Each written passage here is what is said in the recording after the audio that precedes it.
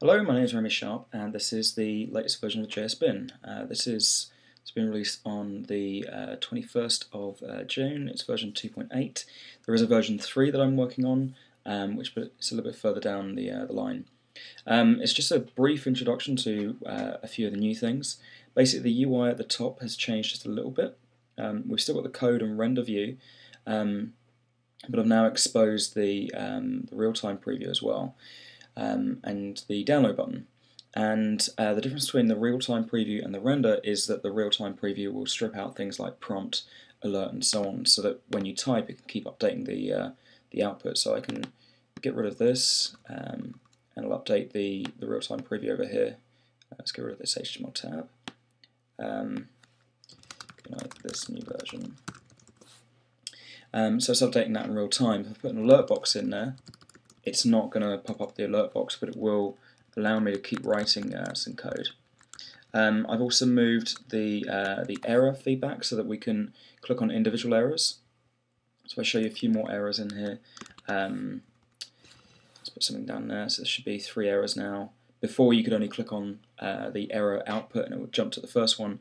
Now we can jump to the specific errors. Oops, let's put that semicolon at the end and get rid of that, and then that fixes that.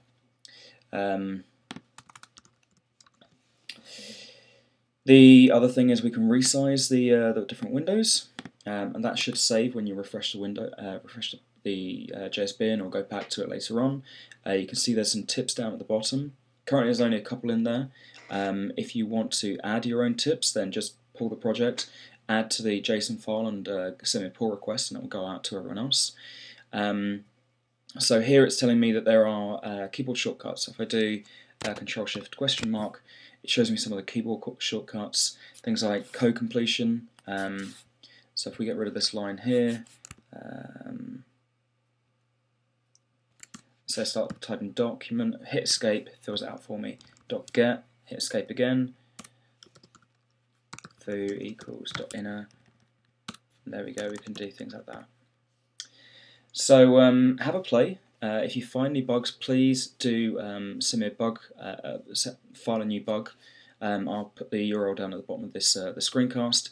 It should work in all the latest browsers. I've worked on it to make sure it works in IE7 as well, so that you can share your JSBins with other people and debug any problems. It'll work on things like an iPad as well. And you can download your saved output. You should be able to drag and drop the files into the different windows, and that will read them, and lots of other bits and bobs. So I'll be running some extra screencasts on specific functionality, but again, let me know if you have any feedback. Thanks for watching.